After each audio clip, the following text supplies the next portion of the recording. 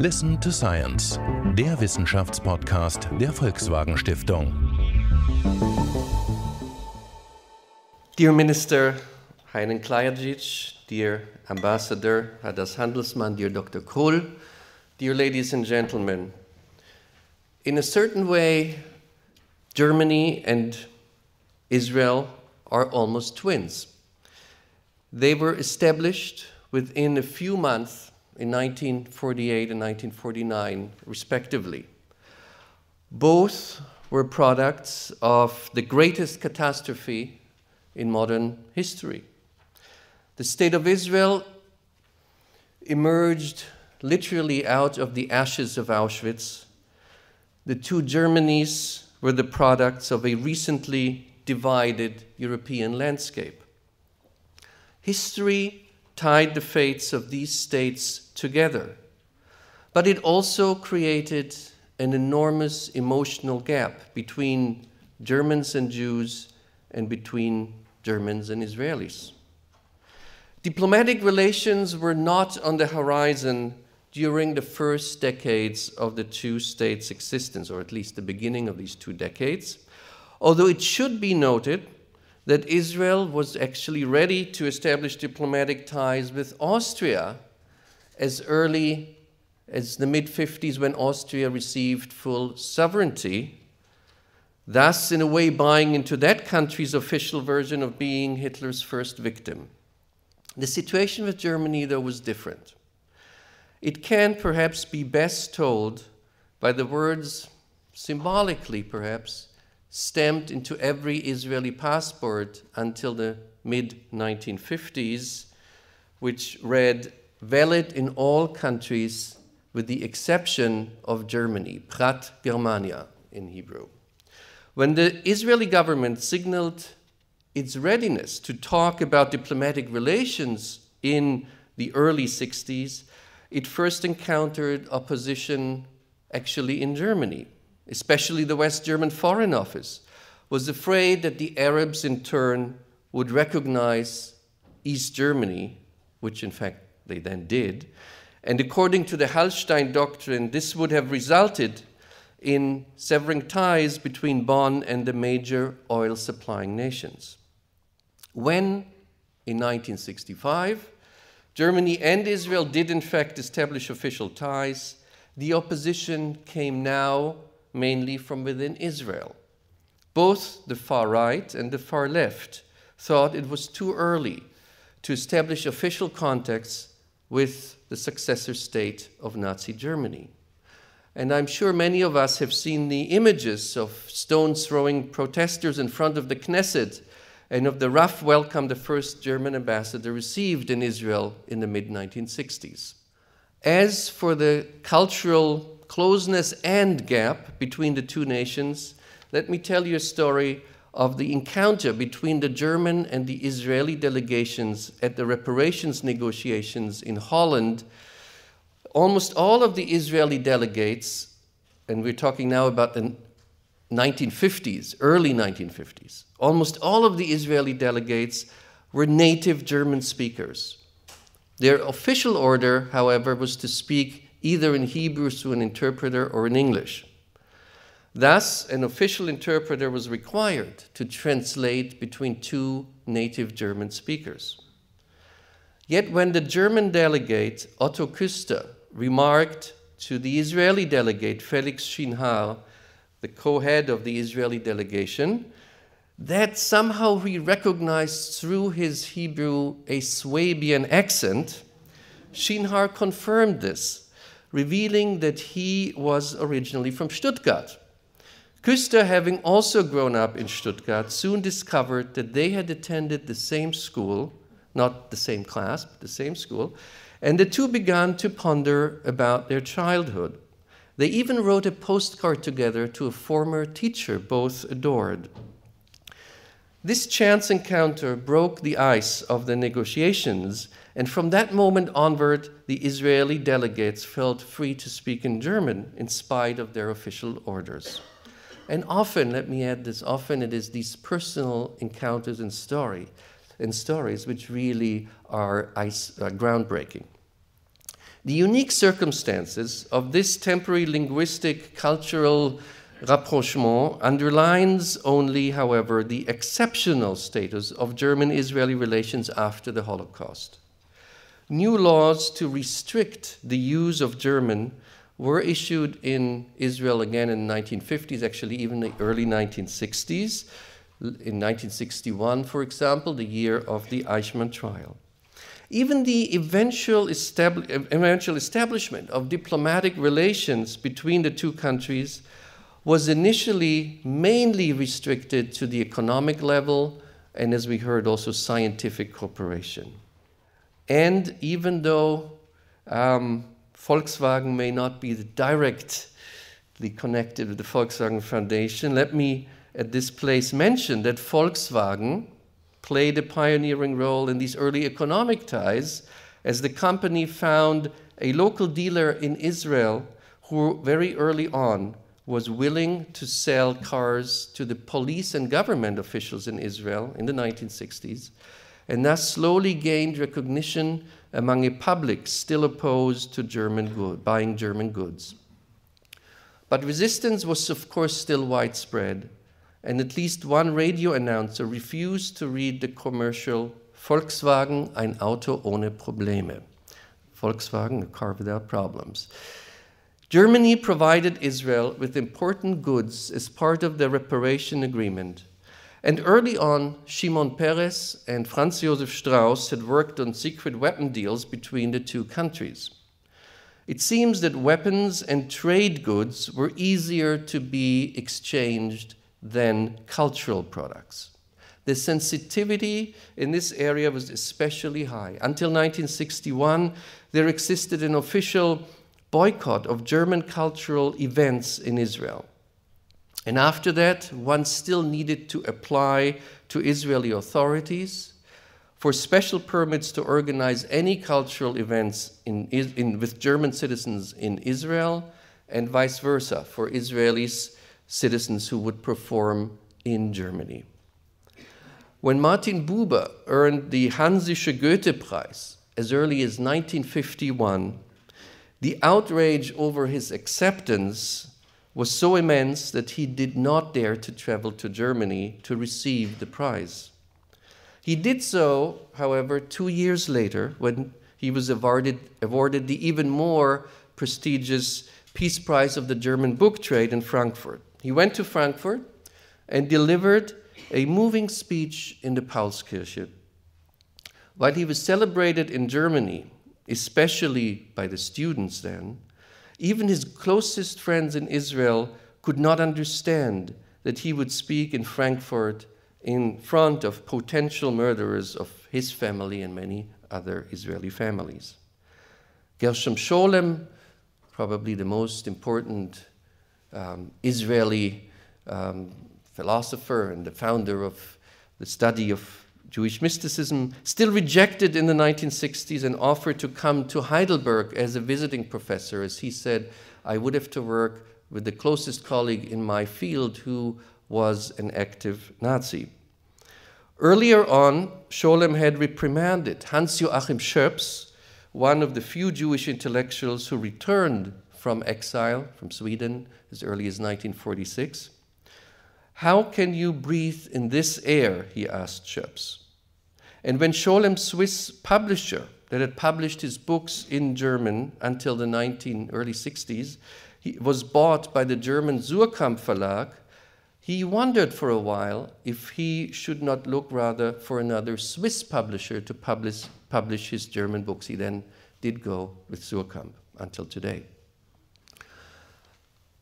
But already in the mid-60s, there were also new encounters. Among the first steps of German cultural activities in Israel were a Dada exhibition in Haifa and a visit of the Mülheimer Singkreis to Israel in 1966. The breakthrough, perhaps, was the visit of the writer Günter Grass in 1967, in March of 1967, just before the Six-Day War. Originally, it was actually Heinrich Böll who was supposed to be the first German writer to officially tour the Jewish state. No one then, of course, knew of Grass membership in the Waffen-SS, which would become a hot topic of contention 4 decades later. In 1967, Grass was simply the young, provocative German writer who dared to address questions related to German guilt and whose tin drum was celebrated all over the world. Grass' visit caused a deep divide in Israel over Germany and the use of German language in public. Protests were mounted by parts of the Israeli public and political opposition, and the Israeli Writers Association refused to receive the distinguished author. On the other hand, the Israeli government broke its own laws, at least officially, when it co-sponsored some of Grass's public appearances in German language. Grass was the first German citizen officially invited to give a public speech in Israel in the German language, and the Israeli president, the prime minister, and the minister of education all met with the writer, who faced an eager audience when he gave his Rede von der Gewöhnung, his speech on habituation, once in Tel Aviv and then again in Jerusalem. Aware of the delicate nature of this visit, Grass spoke about the dilemma of using the German language in the Jewish state. And when he that's a quote from Grass's speech, when he, the German visitor to Israel, as I do today, speak to you in the German language, Grass says, he knows all too well that this language, whatever it expresses, causes pain in your ears. I love this language. Because of it, and only because of it, I am here, however contradictory that may be. So the words of Günter Grass. The audience in the overcrowded auditorium in Jerusalem was genuinely moved. Among them were many young students who had never heard a speech in German. There were old Yekes, German Jews, who had been longing for that moment to occur. Also in the audience was the recent Nobel laureate Shmuel Yosef Agnon and his wife, a native of Königsberg. The couple had left Germany in 1924 when their house in Bad Homburg had burned to the ground. The ice was slowly melting. When Heinrich Böll visited Israel in 1969, he was now actually received by the same Israeli Writers Association that 2 years before had refused to meet with Grass. And in 1971, Heinrich Böll's Ansichten eines Clowns, Opinions of a Clown, became the first book by a post-war German author to be translated from German into Hebrew. Soon Israelis staged a week of new German cinema and a tour of the ballet of the Württembergische Staatstheater, and both were great successes. But a lot of sensibilities remained. The resistance against the use of the German flag and national anthem, after all it was the same melody as during the Nazi period, were widespread. When Grass returned in 1971 for his second and actually last visit to Israel, he became witness of street protests against the German Culture Week that year. The German planning was indeed not very sensitive, as it coincided with the anniversary of the pogroms of November 9th of 1938. It was only after 1973 that cultural relations between the two states began to normalize. The Hamburg State Opera toured Israel in 1974 with its Moses and Aaron production, and whoever has seen Moses and Aaron knows this is a large production. They brought over 400 people to Israel to perform that opera. In terms of academic and research cooperation, the doors opened relatively early between German and Israeli scientists. As we've heard before, in 1959, a delegation of the Max Planck Society, led by its president Otto Hahn, visited the Weizmann Institute just a year before the historical meeting between Chancellor Konrad Adenauer and Prime Minister David Ben-Gurion in the New York Waldorf Astoria Hotel. The German government provided startup capital for research and exchange of scientists between Israeli institutions and the Max Planck Institute, and in 1964 the Max Planck Society established the Minerva Foundation as a subsidiary for its special relationship with Israeli institutions. Since 1973, each year between 50 and 70 Israeli German scientists are supported as part of the Minerva's exchange program. In addition, starting in 1977, 28 Minerva research centers have been established in Israel, and they also include institutions of the humanities and social science. 2 special Israeli-German cooperation networks have been set up. The GIF, the German-Israeli Foundation for Scientific Research, established in 1986 by the ministers of both countries, and the DIP, the German-Israeli Project Corporation, established in 1997. These research cooperations have substantially transformed the Israeli research landscape and also have an important impact on the German one. Many important insights in the sciences and humanities, in law and in business, have resulted from these cooperations. And more recently, the Federal Ministry of Education Research has established a 3rd major initiative, the Martin Buber Society of Fellows, which brings together young scholars, postdocs, especially in the areas of humanities and social sciences. And many other institutions, including the DFG, the DAAD, the Humboldt, and political foundations have established their own programs. The Volkswagen Foundation is indeed one of the leading and most instrumental sources for this cooperation, and has been so from early on. Since 1977, almost 400 research projects were funded by the foundation. And if I understand correctly, during the first years of this support, actually the vast majority of support for any foreign research cooperation by the Volkswagen Foundation went to Israel. German studies have become a topic of major interest in all Israeli institutions of higher learning. And a few of them have been mentioned here before. In 1971, as we heard, the Institute of German History opened its doors at Tel Aviv University. 6 years later, it was followed by the Köbner Institute at the Hebrew University. Both universities have German Studies Department, and in Israel we also have the Franz Rosenzweig Center for German Jewish intellectual history and culture. The Ben Gurion University of the Negev hosts a center for Austrian and German studies, originally established by the Konrad Adenauer Foundation. And the University of Haifa has both a Bucerius Center for Research of Contemporary German History and Society, and Bar Ilan University, and the DAAD Center, and Bar Ilan University is home of a chair of Prussian history, which we don't even have in Germany.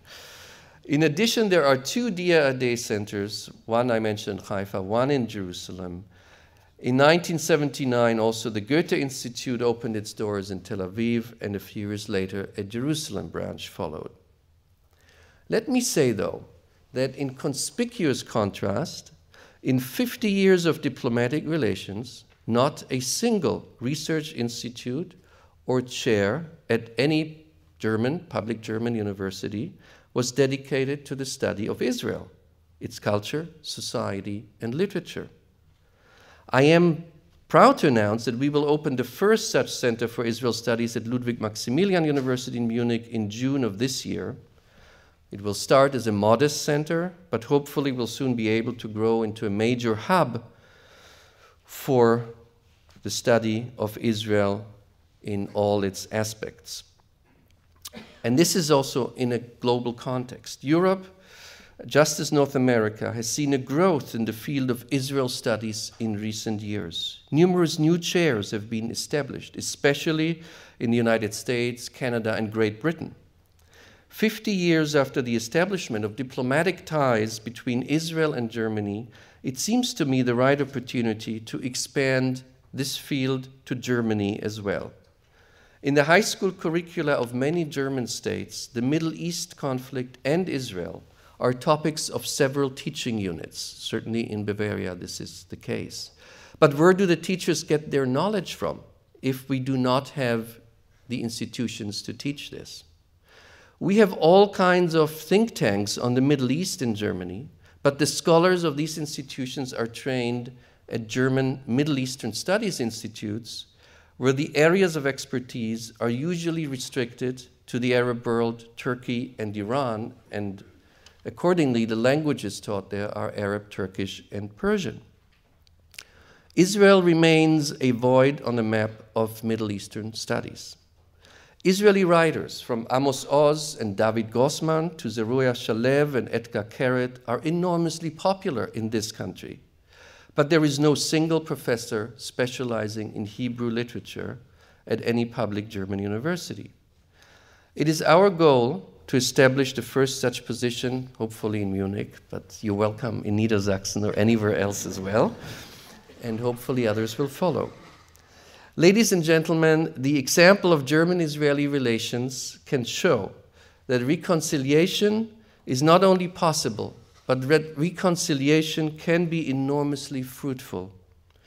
The cultural and especially the scientific and the scholarly collaboration between these two states have exceeded not only the expectations that people had a few decades ago, they went well beyond their wildest imaginations.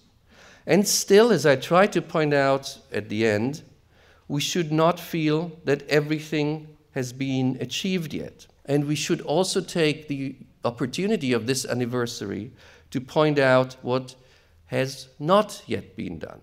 This year, the 50th anniversary of diplomatic relations between the two countries is an excellent opportunity to probe new fields of cooperation and research projects. Thank you very much.